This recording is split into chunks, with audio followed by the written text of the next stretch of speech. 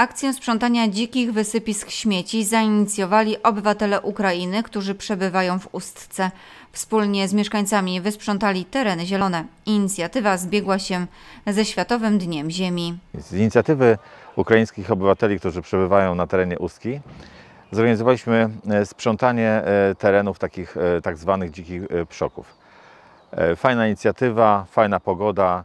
W trakcie akcji zebrano kilkadziesiąt kilogramów śmieci. Wspólne sprzątanie tak się spodobało, że działania będą kontynuowane.